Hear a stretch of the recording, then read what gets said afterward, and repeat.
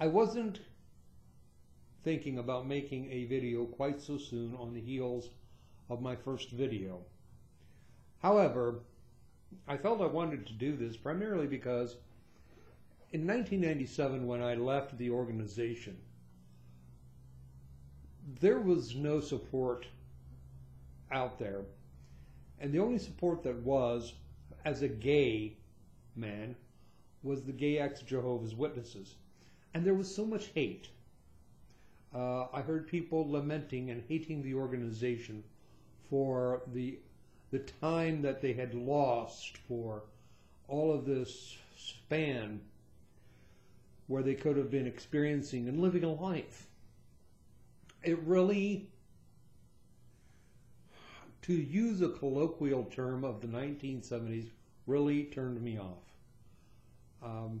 It really wanted me to draw away from anyone who was an ex-Jehovah's Witness. One thing I think that is that we cannot hate. When we leave the organization, I had my bout with it too, where you hate the organization and you castigate it. But really, we can't hate it. Now, we can hold it accountable, and I think it should be held accountable for the lies it perpetrates, the misdeeds it does, the false theology it perpetrates, the child abuse that it hides, the abuse of marriage partners, spousal abuse that goes on. All of those things should be held accountable, but we have to get beyond the hate. We can't hate.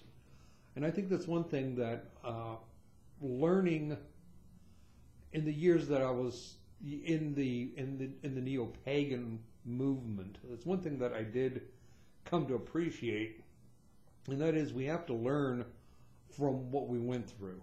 And there was a lot of things that I did learn. I met a lot of very fine people, as I said in my previous video. There's many people I would love to strike up a conversation with now, young men that I knew back then, to see what became of them, how they grew up into their 30s and into their 40s. Contemporaries of myself, I would love to get to know again. I probably will not have that opportunity, and so I'm not going to lament it. However, I'm not going to hate. There's a lot of people who seem to have this build-up hate for the organization. Hold the organization accountable. Hold the organization for the same standards it does. It's misleading people. There is a scripture that talks about if it is a false prophet, how do they know if it's a false prophet? If what they prophesize does not come true, then you know it is not coming from Jehovah, and therefore the prophet should be stoned. This is in the Levitical law. So we know that the Watchtower Society should be done away with. It should be held culpable for all the lies, all the deceits, all the things that's gone on. But let's not focus on the hate. Let's focus on how we can go beyond the hate and build a life that we really should have had. The Watchtower Society does not allow you to live. It is indeed truly a cult. And I wanted to add this addendum, as it were, to my first video, because that's one of the things that really put me off getting into contact or staying in contact with any ex-Jehovah's Witnesses. I found so much hate out there. I don't hate. There are some people that I do not want, if I met them in public, I would make a point of making them uncomfortable to talk to them. I would go up and they would be too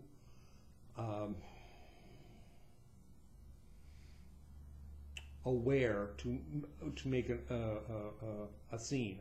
And I would go up to them and intentionally engage them in conversation, and they knowing that I've disassociated myself. There are some people I would actually do that to. There are some people who, if they didn't speak to me, I would not speak to them. I would respect their opinions. It all depends on how they treated me, and there are some things that I just I'm not going to say I can't forgive, but there are some things that I have to look at and say, okay, how much damage did what you push do? So the main thrust is, let's not hate. I'm tired of hate. You see so much hate in today's world right now with the political climate in this nation. Hating just something else is just adding hate to hate. And I'm sorry, I've always seen it, and it's stated in scriptures that hate will beget hate. You know, you can't get love from hate. So let's, try to overcome that negative view of the society. Acknowledge that it did what it did.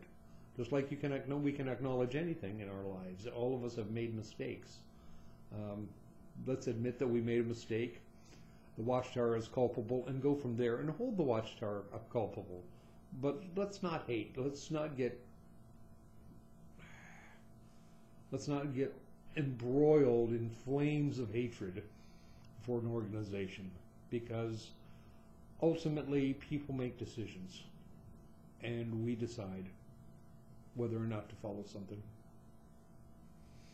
Again, this is Ex-Jehovah Larry signing off. Hope that you're blessed and that you stay safe.